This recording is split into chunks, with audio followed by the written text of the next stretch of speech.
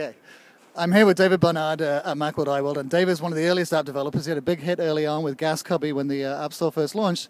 But you know, you got to keep it coming, right? Got to keep the hits coming. Yeah, I got to keep working. So AppCubby did well for a while, and we just keep working on new apps and you know, hoping people get excited about them. Right. So David's got a new app today called Launch Center. It just is in the top 100, which is a big deal. Yeah. It just hit number. Last time I checked, it was number 88 in the App Store, which is huge for us. It's been years since we've had one crest in the top 100, so we're really excited. You make a couple of grand today or something like that? Probably, maybe even a little more, but you know, tomorrow it may make $5. So that's kind of the way the App Store rolls. All right. Well, let's see it then. Can you show it to us? Yeah, sure. So the app is called Launch Center, and one of the big use cases is I text my wife, you know, probably 10 times a day.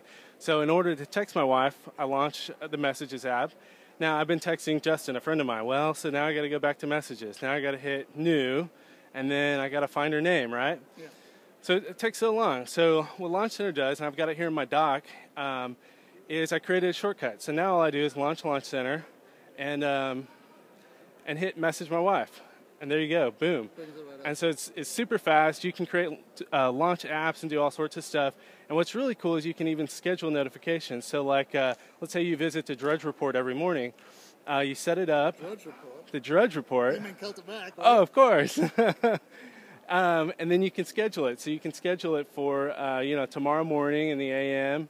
And then when you wake up in the morning, there'll be a little notification in your lock screen, and you just swipe that, and it takes you right to the site. So it's a really handy way to get shortcuts and schedule phone calls and things like that.